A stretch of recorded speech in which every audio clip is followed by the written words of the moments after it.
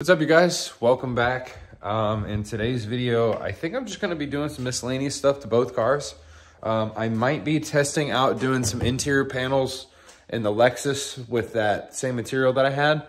I am working on the trunk setup for the Z today, as well as those pieces behind the seats. And then check this out. We finally got the wheels all mounted up. So got the tires on those. We're going to be putting that back on the car today, getting this thing aired out. I changed up the tire sizes a little bit on the front. We went an extra, I think it was 10 on the sidewall, or 10 on the actual width, and then we went an extra 5 on the sidewall on the rear. So let me get started getting some things taken apart and getting some things put together. And I will be right back to show you guys just a little bit of progress.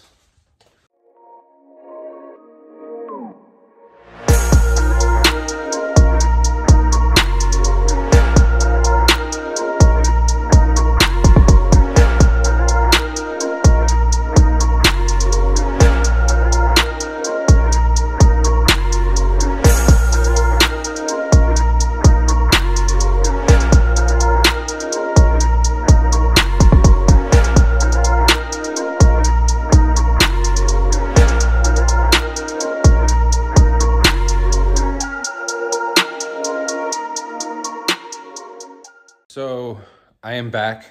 We have 2 wheels on the Z right now. So far, so good. We got all of the wrap off of the Lexus bumper. AJ showed up. He is helping me get this rewrapped. We had some scuff marks on it before from whenever we transported it to Gatlinburg and back. So he is working on that right now.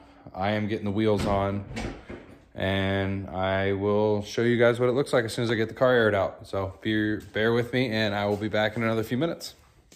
Okay, so update. We got all the wheels on the car. There were some things that I changed up with this versus the last setup. So I am planning on putting side splitters on the car this year. So what I did was I added an extra 5 to the sidewall. You can see where it says 35 instead of 30. So I did that on there to try and raise that up just a few mils. And then the front, instead of I think it was like a 235, I went to a 255. I still have that little 10 mil spacer on there. So we're gonna see how it looks whenever I air it out and try and gauge whether I still need that or not. Because I can still run it if I need it, but if I don't need it and I run risk of breaking the fenders, obviously I'm not gonna run them. So let's see how this looks aired out.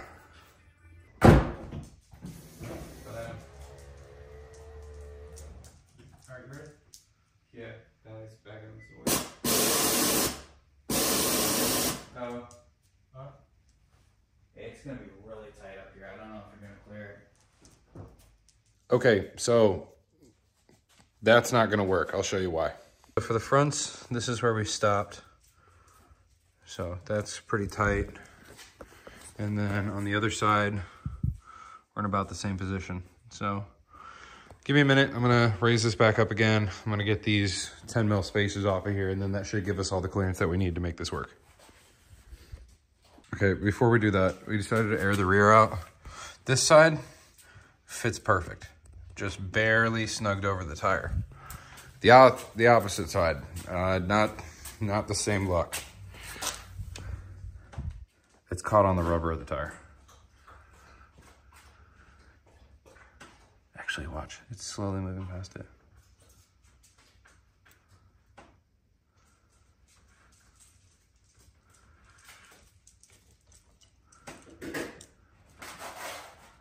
Nice, not too bad. So this one looks like it's slowly fitting itself, but the rear might be perfect without any modifications needed. But I think I am gonna shave down a little bit of this tire, just a hair. Sorry, my fucking nails are filthy. Yeah, not too bad. Okay, small update. Plans have changed a little bit more. This side did have the spacer on it. The other side did not have the spacer. So worst case, the arms that I have, we can add a little bit of camber. That's not too big of a problem. But I'm really trying to keep the fitment super tight. So what we're doing now, as you can see, this is all taped off. I don't want to nick the outside of this. We're going to try and sand down this inner lip of this fender real quick. I'll show you what I'm trying to shave down a little bit.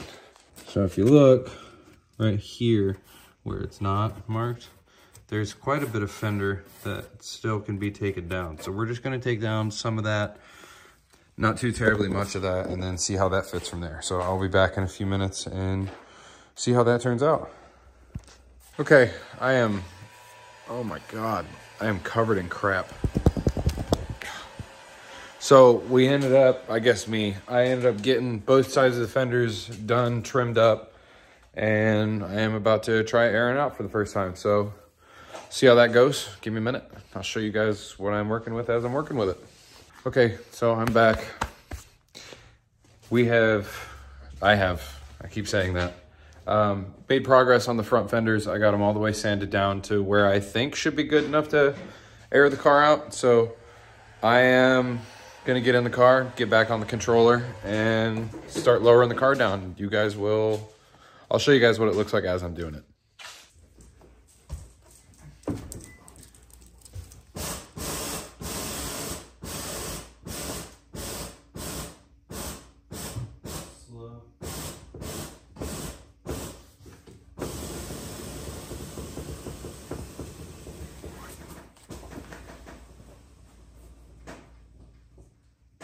That rear is still high.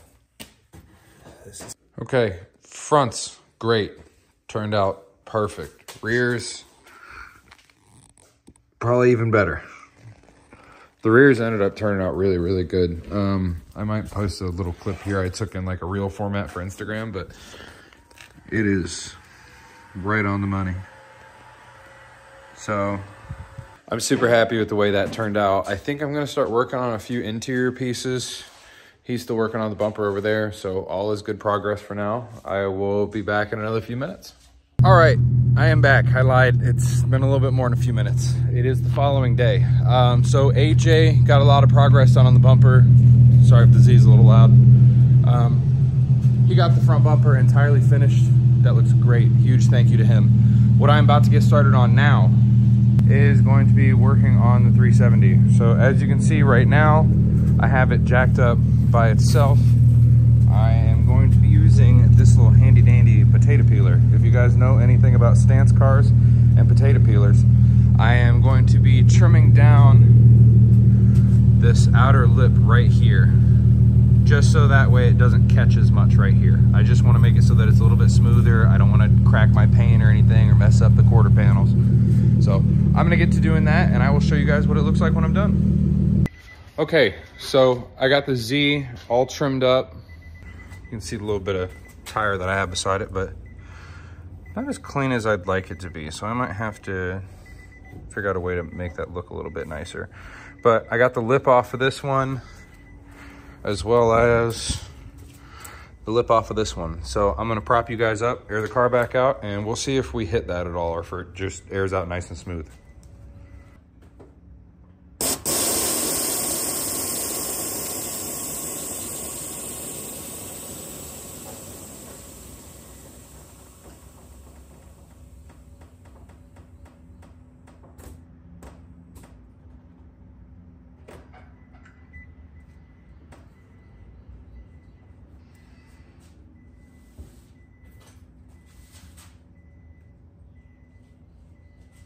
Okay, so it's looking like it's still giving me a little bit of a problem, even with me grinding down that little piece. So what I think I'm gonna do in the next one, I'm about to end this one off. I think in the next one, I'm gonna trim down these rear fender tabs just a little bit. I think they are what's actually holding up the tire. Not 100% sure, but worst case, I do have adjustable camber arms on the car. So we can throw an extra degree at it. I'm just really not trying to keep the fitment super dialed in and tight. It should hold up even if I don't add it. I'm just trying to do it for ease of worry, I guess you could say. One more thing before I go. This is the interior panel on the Z. So these go behind the seats back there. I got this one started. I'm working on the other one over there, but did make good progress on those. Hopefully gonna get those installed within the next week. We have Slammed Enough Ohio on May 5th, I believe it is. Hopefully, I think I'm right. I will be showing both cars on Sunday. So if you guys would like to see the progress that I've made or see the cars in person, just in general, come check them out. I will be at Slammed Enough Ohio showing on Sunday. Z will just be by itself. The Lexus will be a booth car for Static Struggle. So huge thanks to them for having me. But I'm gonna wrap this one up today, guys. I will see you guys in the next one. Like, comment, and subscribe, and I will see you guys later. Got a brand new beach, and some brand new friends. Got a brand new bag, ho, and some brand new ends, ho. Got a brand new key.